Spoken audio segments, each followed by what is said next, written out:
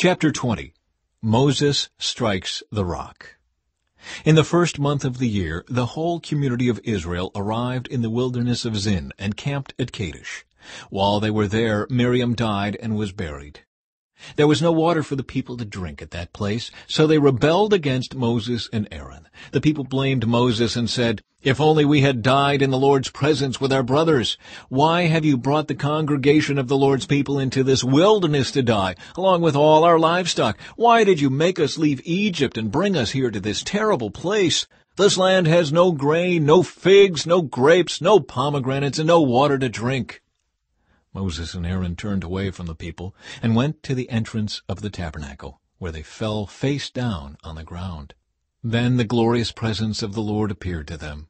And the Lord said to Moses, "You and Aaron must take the staff and assemble the entire community.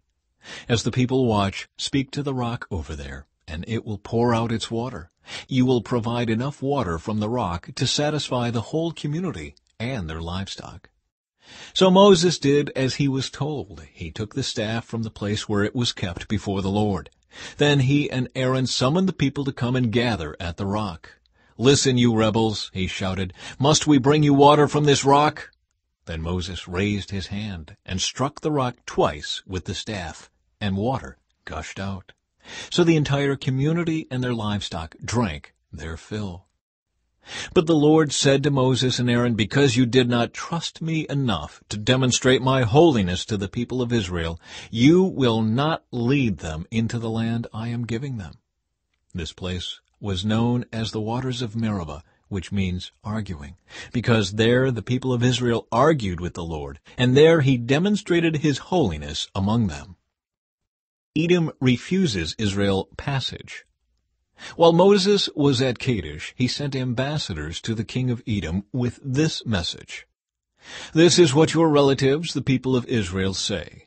You know all the hardships we have been through. Our ancestors went down to Egypt, and we lived there a long time, and we and our ancestors were brutally mistreated by the Egyptians. But when we cried out to the Lord, he heard us and sent an angel who brought us out of Egypt.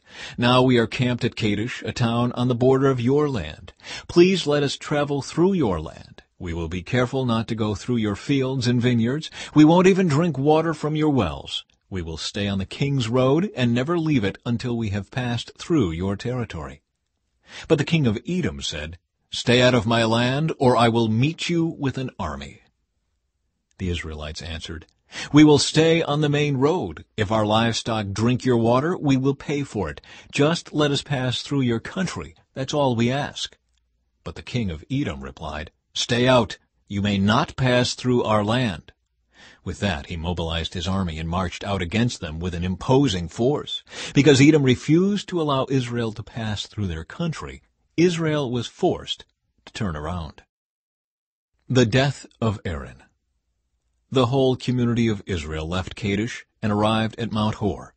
There, on the border of the land of Edom, the Lord said to Moses and Aaron, "The time has come for Aaron to join his ancestors in death.